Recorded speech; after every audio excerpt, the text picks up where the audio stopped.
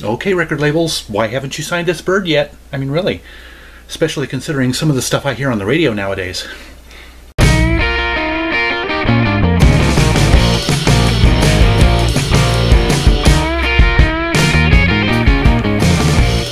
Greetings, one and all, and welcome back to Tom's Hit Parade. It's the end of the month, so it's time for my monthly playlist video where I just talk about the stuff that I've listened to over the past month, just for kicks. And first of all, a couple of what I like to call little liner notes, just miscellaneous thoughts and stuff about my channel or about music or about whatever, before I get into the actual playlist. First of all, though, I have to apologize for my lack of content. I went online a few days ago and realized it's been 2 weeks since I've uploaded anything, including the last live stream that I did. I have been really fighting the lack of motivation for filming lately. I don't have any shortage of stuff I want to talk about. It's just been the working up the motivation to actually get down in front of the camera, set the light up and all that good stuff, and focus myself enough to do that. So I guess apparently I just needed a little break. So I hope you didn't mind my taking a little break, but I think I'm going to be getting back into the groove here, getting you some content. I hope to film multiple videos in the next day or so, so wish me luck. But yes, first of all, a couple of YouTube notes here to start off my liner notes. I just found, and this was like literally just yesterday, he's got I don't know how many thousands of subscribers, so you guys probably know about him already. Sometimes I'm just a little slow on the uptake. But there's this guy named Bill McClintock, and he's got a YouTube channel, and he does these absolutely fantastic song mashups that, I've only watched 3 of them so far, but I cannot wait to. I mean, he's got dozens and dozens, and I don't know how he does it. I would love to be able to do stuff like that. I probably have the software to do it. I just wouldn't know where to start or how to start. But yes, a few of the highlights that I've watched. James Hetfield and the News. Yes, he does a Metallica and Huey Lewis and the News mashup between Hip to Be Square, Huey Lewis and the News' hit, and Metallica's hit Enter Sandman. He calls it Hip to Be the Sandman.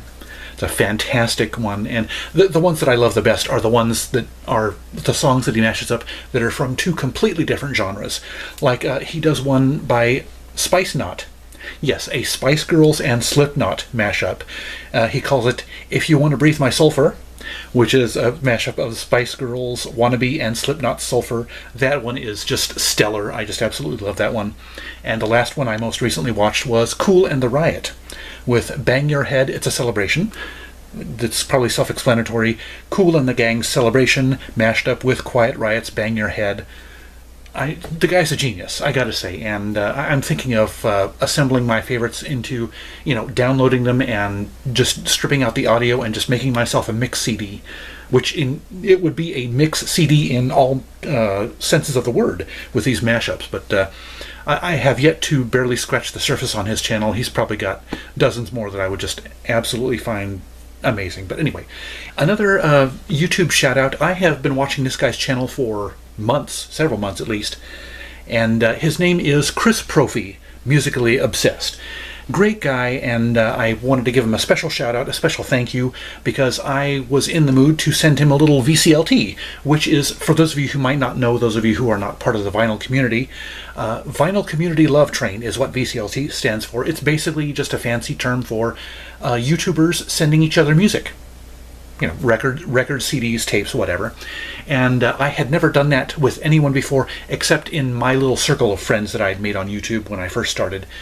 So in a way, since it was our own little circle, and we were all kind of low-scale, small-scale YouTubers, I didn't consider that VCLT.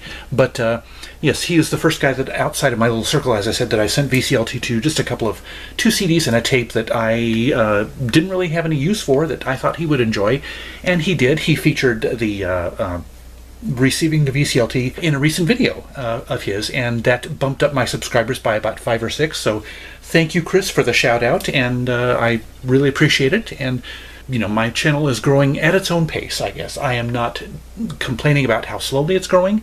I think I've said this before. I would appreciate slower scale growth, a slower build, than to just explode in popularity.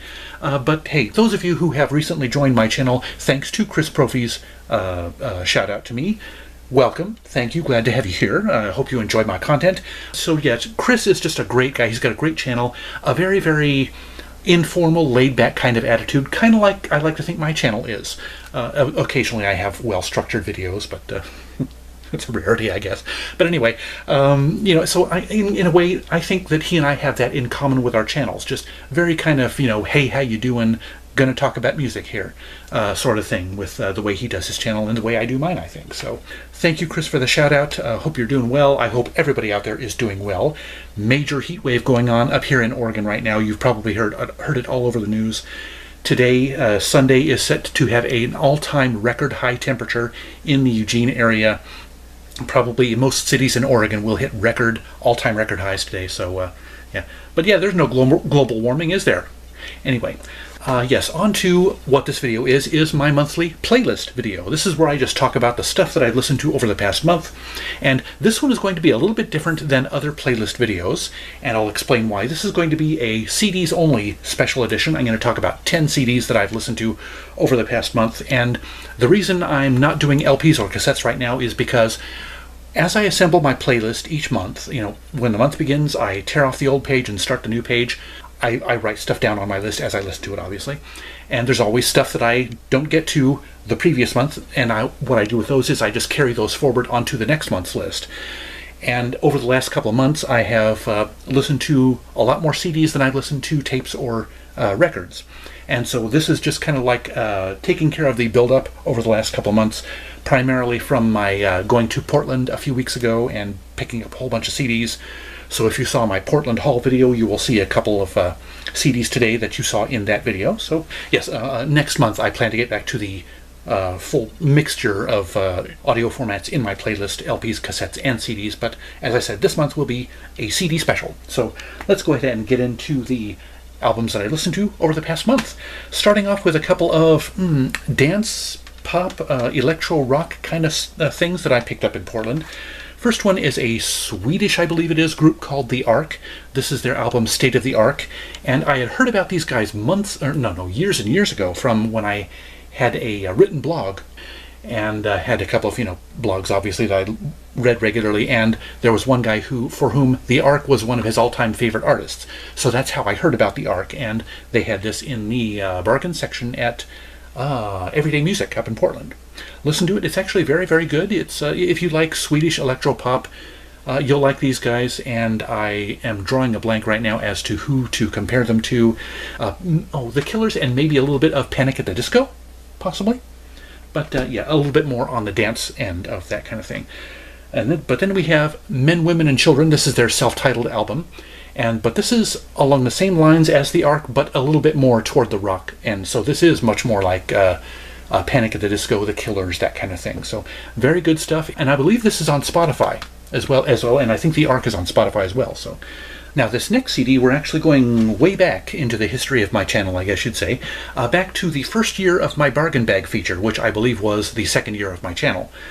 One of the CDs that I unearthed in one of the first round of bargain bags was by a group called Nuclear Valdez. And I rather enjoyed their sound, and they are all or mostly Latino musicians. I think all but one of the guys is Latino. And I really enjoyed that album, and so for months and months I had their first album. It was their sophomore album that I had in the bargain bag. I had their first album on my wish list, my shopping list. Didn't pick it up until just a couple of months ago. It is called I Am I. And it's, don't know if I like it as much as their sophomore album. I probably still just need to give it a little time to grow on me, and I'm sure I will enjoy it as much as I do their sophomore effort.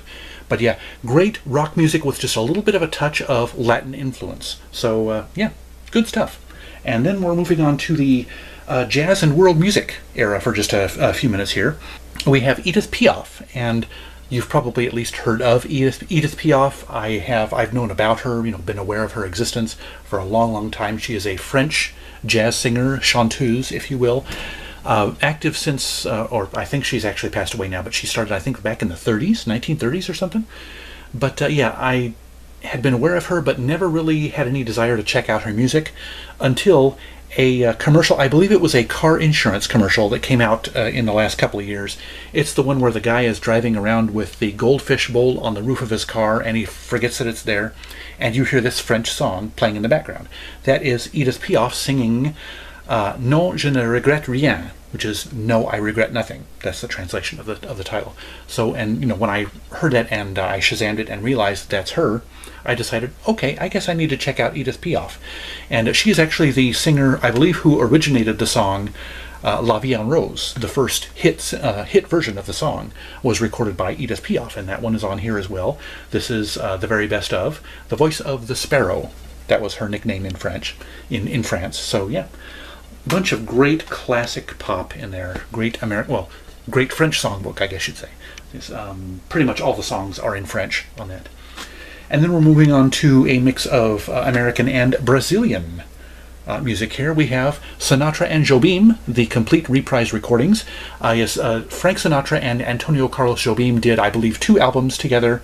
And this CD collects all the tracks on both of those albums, plus I think a couple of bonus tracks as well. So yes, I had found this at a store up in Salem, Oregon a few months back. One of the few things really that I found worth buying there. But yeah, so, it's great stuff to relax to in the evening. It's, yeah, great stuff. And of course, you know, with the soft bossa nova beats of Jobim's music and Sinatra's velvety voice, how can you go wrong, really? So yes, an excellent album. And then we're getting into some folktronica, I guess you'd say, electronic folk music. Beth Orton, this is one of the CDs that I got up in Portland. And this is her sophomore album, Central Reservation. I like this one a little bit more than her debut, Trailer Park, I think it's called, I can't remember.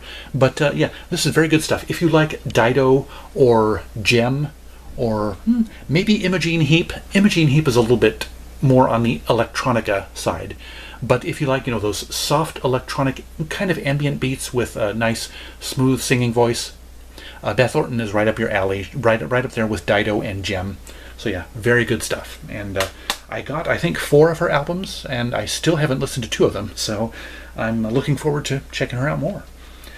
And then we have an artist another one that I have known about for a long time, never checked her out until I found this one in the $2 CD section at House of Records, locally in Eugene. Amy Mann, this is her debut album, Whatever. So, and it's very good stuff. Yeah, pop rock, basically, is I don't know how I would classify it beyond that. But yes, very enjoyable stuff. Very good stuff. And she is the wife of Michael Penn. Yes, so who coincidentally I think I might have gotten the bug in my ear to check out Amy Mann when I was looking up Michael Penn. I listened to his albums recently, looking him up on Wikipedia and realizing that they are husband and wife. I think that's what compelled me to check out Amy Mann. But yes, I like this one enough that I'm going to try and look for. I'm going on a trip soon, in about a month. Actually, I leave a month from today. I'm going on a little trip, so we'll have a chance to do some record store shopping, so I will keep an eye out for her sophomore album and possibly additional ones while I'm out and about there. So yeah, good stuff. And then we have some comedic rock, I guess you'd say, a comedic country rock. Mojo Nixon and Skid Roper. This is their album Bodacious. Now, I found out about these guys, I believe it was not on the Dr. Demento show, but rather on Al TV, which was an annual segment that Weird Al Yankovic would do on MTV. He would take over the airwaves of MTV for a couple hours and play funny music videos or his favorite music videos and just clown around and be silly and be himself on Al TV. And one of the first exposures to Mojo Nixon and Skid Roper was their song Elvis is Everywhere, which is on this CD here. They're interesting, they're unique, interesting to listen to. I had, I think, this one and their other album, Root Hog or Die, on cassette long time ago, got rid of them, and finally I picked up this one. I'm going to look for Root Hog or Die, which has their classic song, Debbie Gibson is Pregnant with My Two-Headed Love Child. And if you think I'm kidding, look it up. See, I told you. That's a real song. But yes, so those 2 songs and others on here, Positively Body's Parking Lot, that's the name of another song that's on here. That gives you an idea of their very warped sense of humor, and with a little bit of, I don't know if redneck is too harsh for it, but you know, just a little bit of a country vibe. So if you crossed John Mellencamp with Weird Al Yankovic, you might end up with something like these guys. And speaking of Mellencamp, this is his album, I mentioned I had picked up some Mellencamp albums. I liked his greatest hits collection enough that I wanted to explore his individual albums, so I picked up a small hunk of those in recent weeks. And yes, this one has his famous songs Pink Houses and Authority Song. Very, very good stuff. I have enjoyed it. I've listened to, 3 or 4 of his albums so far that I've picked up recently, and I really enjoyed him.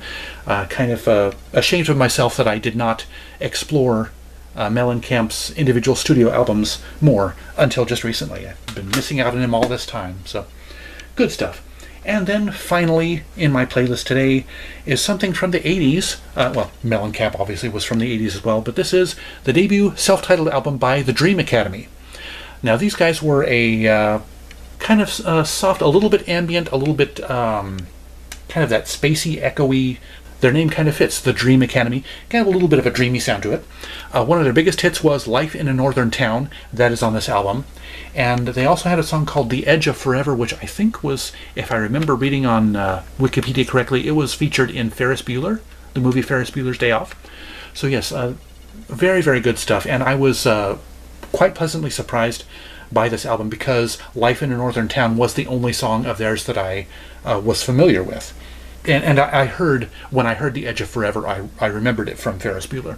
So, but yes, excellent stuff. One of the lesser known and unfortunately so bands from the 80s. So I would recommend checking out Dream Academy if you have a thing for 80s music. Definitely give them a try. And so that'll do it for my playlist for the month of June 2021. I hope you enjoyed this video. If so, hit that like button and share it with your friends. And give me your thoughts, questions, suggestions, or constructive criticisms in the comment section below. Also, scroll down to the description for the links to my Twitter and Instagram feeds, and links to my favorite fellow YouTubers who are all worth checking out.